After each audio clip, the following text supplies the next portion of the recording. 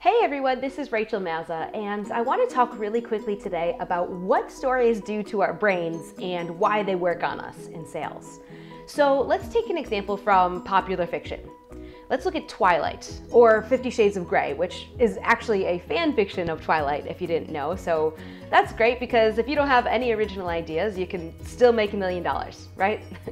But Twilight is a fantastic story because the main character sucks so bad. And that is not a vampire pun. The main female character, Bella, is bland, she's not interesting, she's not even particularly clever, she's not even that attractive according to the books, and no offense to the actress playing the character in the movies, but she's not special at all. Which is great because then the people watching the movies are reading the book.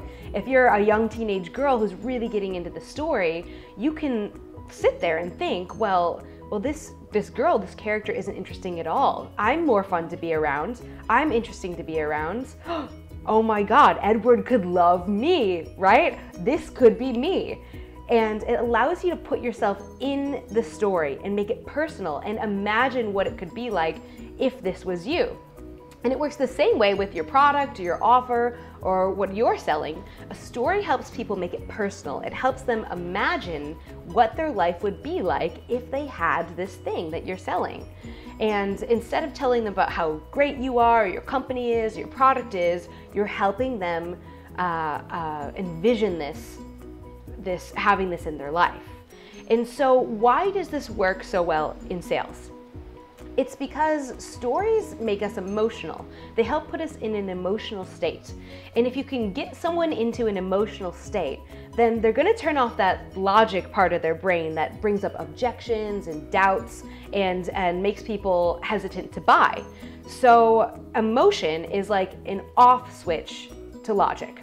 So, I mean, just look at someone who's had a big fight with their husband or their girlfriend or their husband or their wife.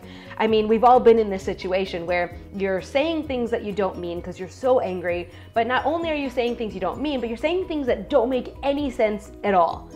Like, maybe you're talking about, someone yells out like, you don't even know how you feel about eggplant, whether you like eggplant or not.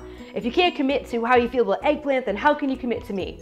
I mean, it's completely illogical, but we say these crazy things when we're in emotional states because emotion turns off that logic switch in your brain, right?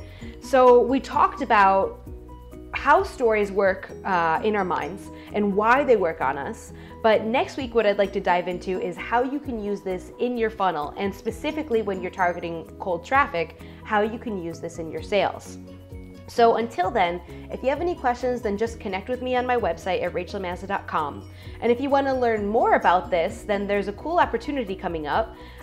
There's an event called Copy Chief Live. If you haven't heard of it, it's in October in Florida, and it's going to be some of the best sales funnel consultants and copywriters in the world all in one room talking about this stuff. And so there's a link on my blog where you can book out your tickets and join us in Florida. And if you can't find that information, then just send me an email and I'll send it all over to you. But until then, let me know if you have any questions, and I hope this helps.